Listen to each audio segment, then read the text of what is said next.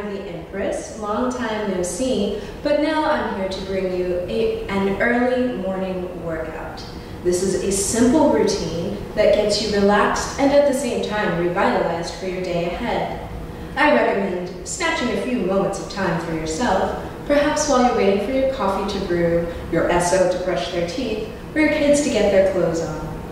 Remember, this will only take one song, and it will take me far longer to go through all of the safety cues and posture lessons than it will actually take for us to do the routine together.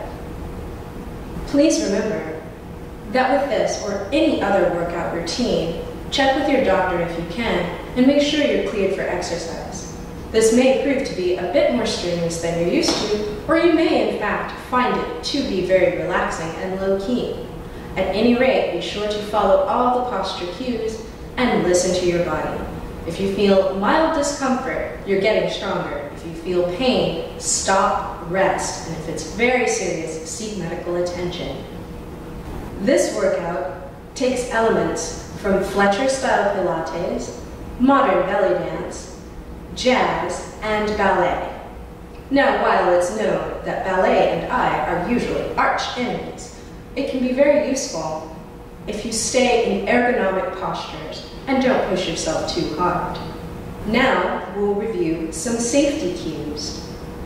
You always want to keep your knees over your toes, like so, your knee over your toe. Never let your knee torque inward or outward, so that when we go for a wider stance, a second position in French ballet, or aperto in ChoreoSoma style, keep that knee over the toe. If you cannot maintain that level of control, perhaps you should bring your toes inward a bit more to parallel. To protect the lower back, you will always keep the lower abs engaged. This little triangle of your abdomen right here. You want to keep that engaged to keep the lower back lengthened. You can also keep the knees slightly bent to ease pressure on those points as well. You also want to keep the shoulder blades pulled down when you reach overhead. So don't let your shoulder get caught in your ear. Stay pulled down and keep this space open rather than closed. You also want to keep your elbows slightly bent at all times to avoid any sudden jarrings if you lose your balance. If you were to fall, falling into a soft elbow would allow you to cushion rather than actually hurt your elbow further. Choose a song that you like. I recommend a slow one. One of my favorites is the ballad that we'll use today. I want you to learn to feel the musicality of your song. After a while, you will stop focusing so heavily on the movements and begin to dance with the music. Then you'll be in your happy place and you will truly begin ChoreoSoma, the dancing body. Our first posture is also taken from Horton-style dance, a very angular and geometric form of modern dance. You begin standing, toes pointed straight ahead, knees slightly bent, abs engaged, and shoulder blades down. Roll from the top of the head through the spine with the hips releasing last.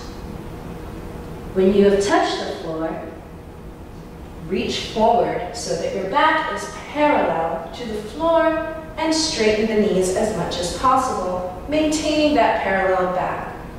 Now remember here to keep your abs pulled in, your shoulder blades pulled away from your ears, knees slightly bent, and your weight centered between your toes and heel.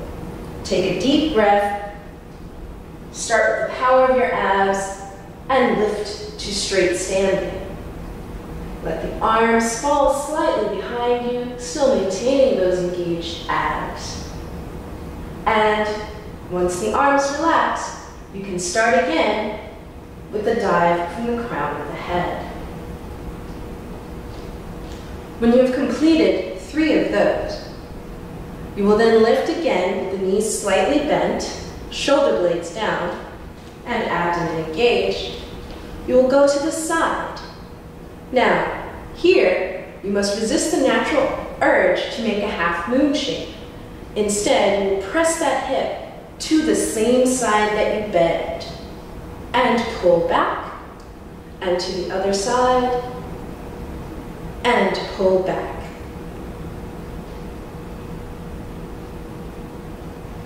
From the high position, come to shoulder height with the arms slightly bent and the shoulder blades still pulled downward. You will twist, and here we begin using our belly dance moves. As your upper torso, your shoulders and arms twist as one, you will twist your hip in the opposite direction, almost like wringing out a dishcloth. As my upper body twists to my right, this hip twists to my left. You will feel your abs working in diagonal tandem to pull your torso as if you're ringing. For the ballet-inspired section, you will stand initially with your feet in what is usually called second position, but we will call it aperto, meaning open. You can angle them out as far as your control allows. If that's only slightly off center, that's quite fine. You will work your way up with practice. Now, I've been at this a while, so I can go rather far, but I think I'll stay at a modest 45 degrees. Right here, 45 degrees from my center line. As you rise on your toes, resist the urge to let your foot curl. That is known as sickling, and it's very damaging to your ankles. You want to keep your ankle in line with your calf bones, with the tibia and the fibula. Rise smoothly and use your inner thighs to press together to prevent sickling of the foot. In ballet, this move is known as a plie, but here we shall call it a piega, or a folding of the knee. So we are in our aperto position. We shall do a piega. Here's where it is vital that you keep the knee straight over the toes. You're going to engage all the muscles that wrap around the posterior of your leg, your exterior rotators. You're going to go down smoothly as far as you can, maintaining control, and rise back to the top. We will also learn to incorporate a toe raise into the piega.